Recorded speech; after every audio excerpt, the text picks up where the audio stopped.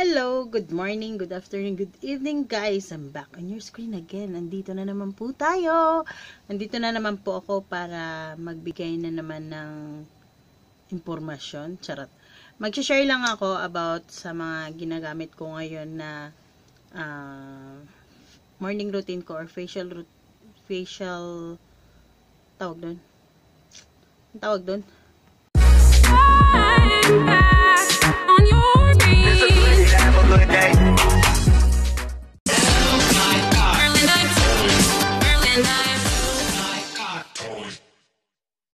Ayun, i-share ko lang yung aking skin routine. So, yung skincare routine ko, i-share ko kasi na parang nagkaroon kasi ako ng problema sa face ko. Sa face ko lang naman siya. So, maraming tumubo na akala mo ano siya, yung parang tagyawat siya pero hindi siya tagyawat. As in, hindi siya tagyawat.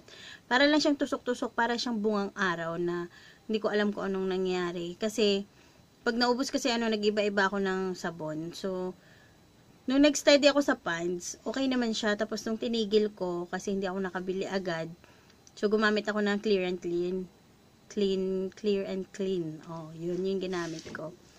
So, nag-decide ako na gumamit ng, kasi napanood ko to one time sa mga vlogs nila, ni Ann Clothes, yung Cetaphil. Ang mahal pala nito, ang Cetaphil, ang mahal. So, kung napapansin nyo, yung dito ko, dati, ang dami niyan, sobrang daming dyan, parang tigidig-tigidig na ganyan. Dito lang naman siya nagtutumpok, tsaka dito. So, dito talaga usual na tumutubo yung aking mga tagyawat. And dito wala siya, hindi yan siya tagyawat, parang lang siya, yung parang siyang bungang araw na hindi ko maintindihan. So, kaya nag-decide ako, nung nagkapera ako, nag-decide ako bumili ng Cetaphil para, alam niyo naman, mukha na lang inaalagaan ko. Wala na akong pakialam sa katawan ko, 'di ba? So, nakikita nyo, 'di ba? Ayun. So, bumili ako ng Cetaphil. So, buy one take one yung nabili ko. So, ayan po siya. Ito po siya, face and body. Ano siya? Yes, face and body moisturizer or lotion, parang cream ganyan. Tapos ito naman, face and body wash. Ano tawag nun? Mild and siya. Pwede siyang facial wash, skin cleanser. So maganda. So nag-start akong gumamit nito December 25. So ngayon is December 29 na.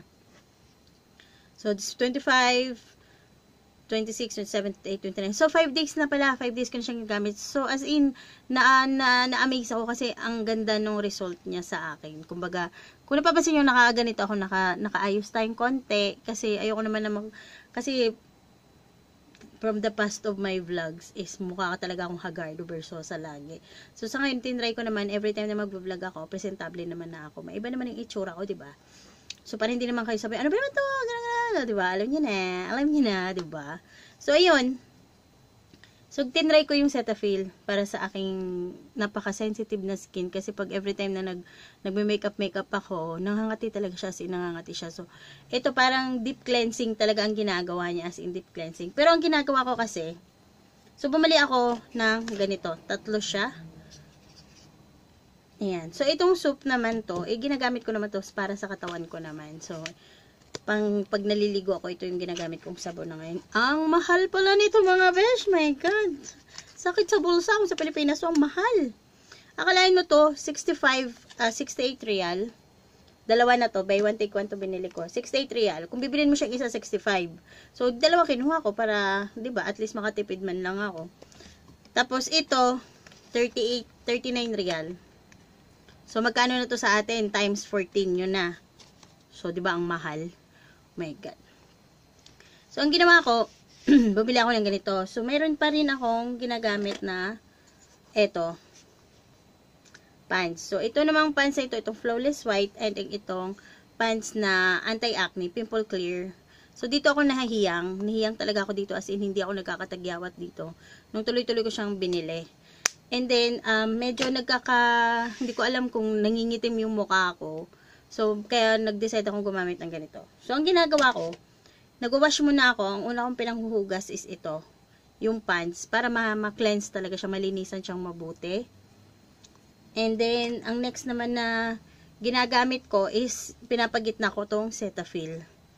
'Di ba? Para magitnaan siya. And last kong ginagamit, sinasabon sa mukha ko is yung Pond's Flawless White. Yan siya.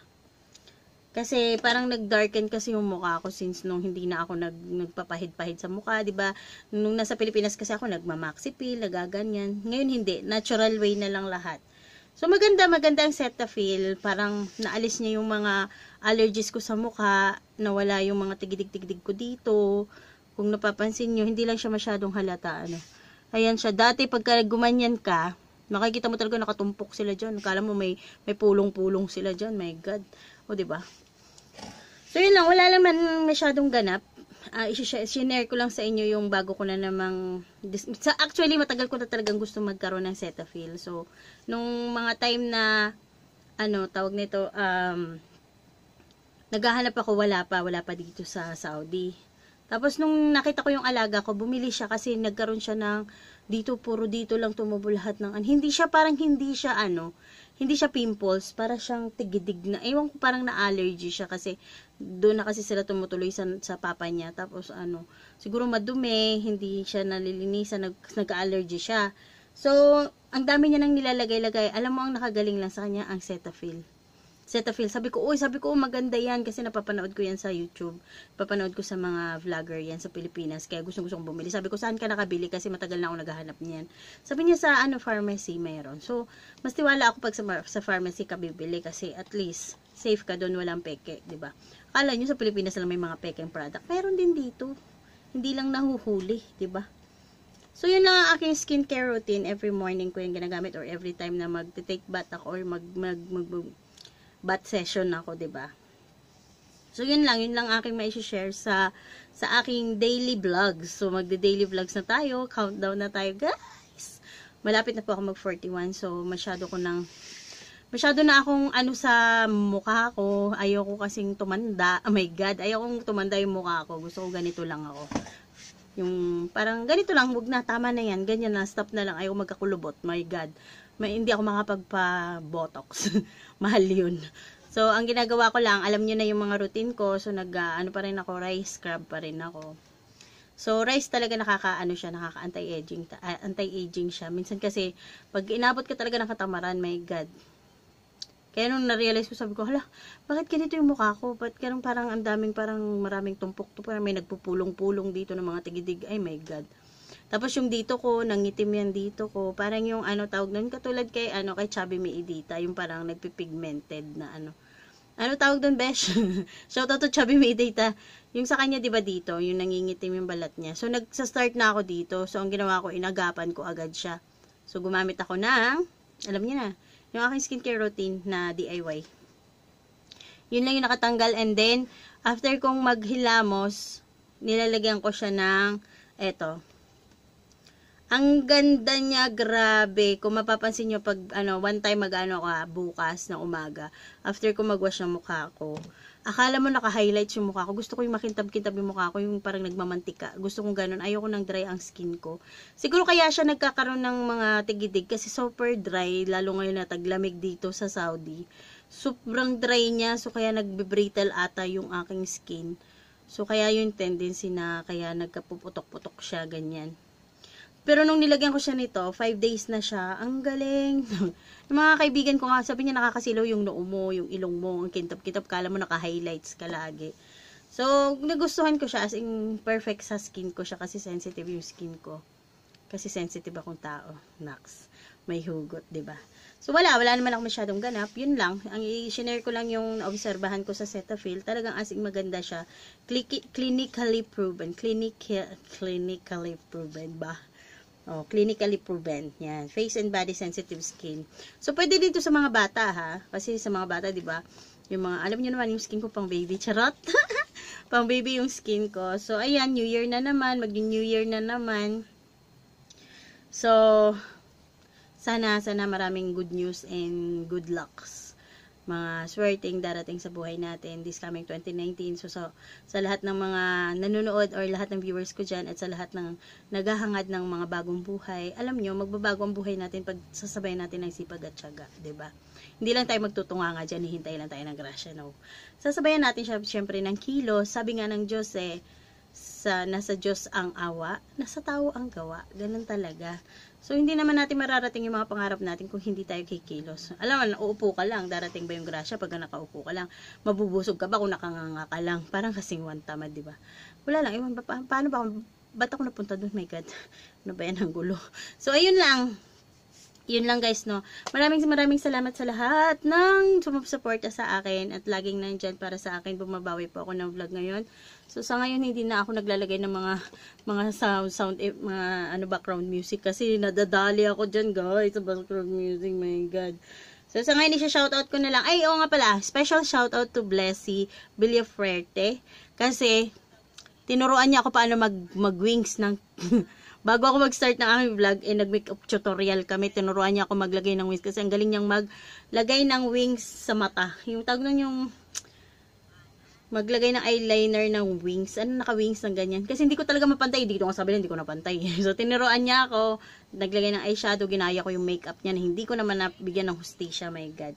So, shout out to Blessy Villafuerte. You're so nice. Ang bait-bait mo. Sorry kung palagi ka namin pinagchichismisan na. Charot. Etchos lang yan. My God. So, isi-shoutout ko lang lahat ng mga nag-comment sa akin. Shoutout to the Como family. So, shoutout to the Real A. Sabi niya, hindi ko raw siya shoutout. To Ron Lark. Shoutout to you, Ron Lark. Shoutout to all the Team Puyaters ng Como Fam. Como Team Puyaters. And, thank you so much kay Safia Bat sa kanyang comment sa aking last video. To Perlins, thank you so much sa iyong comment, Beshi. Salamat. To RV Kaiteles. Basta kay RB Tots, thank you RB Tots sa iyong message. Kay Sean William na always there for me, for us Filipino friends of him. Thank you so much. Kay Rachel Barikit, thank you so much din sa iyong comment, Besh. And to Gracie Gallardo, na miss ko kayo. Kay Armina Anain, thank you so much, bebe. Ayan, di ba, ang babait nila, nagko-comment sila. And shout out sa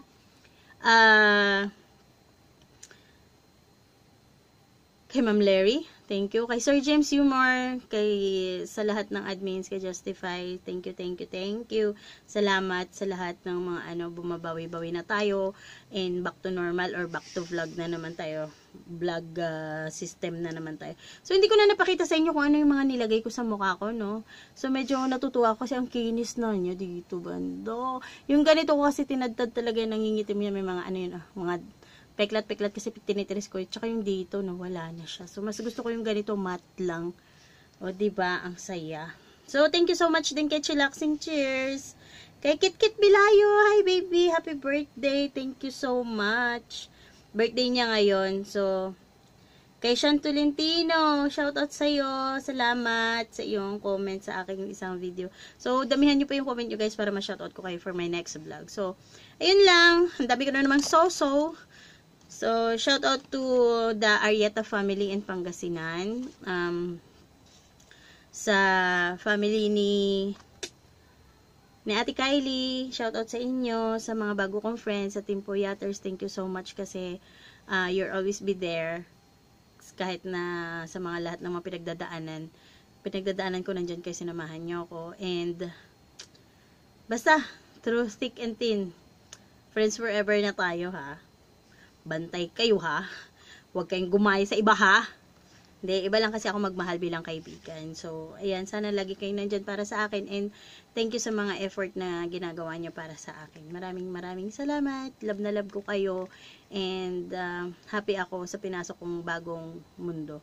So, thank you sa pag-recognize sa akin na consistent top 2 tayo. Hindi na tayo nalalaglag doon. And, shout out to Cordillera Aries na still lagi kong part kadikit yan dun sa sa Como.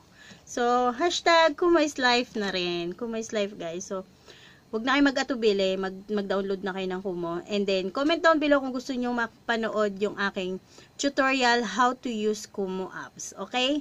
Shout out, comment down below sa mga newbie. Ask me anything about Kumu, kung paano gamitin ang Kumu, and gagawan ko po siya ng video. So, yun lang. Maraming salamat. And I hope you enjoyed this video. And don't forget to like and subscribe. Mwah! Mwah! Hindi ko alam saan kung titingin dito o dito. Nasaan ba talaga ako? Dito. Dito pala ako titingin. So, ayan. Goodbye, guys. See ya on my next vlog. Shh.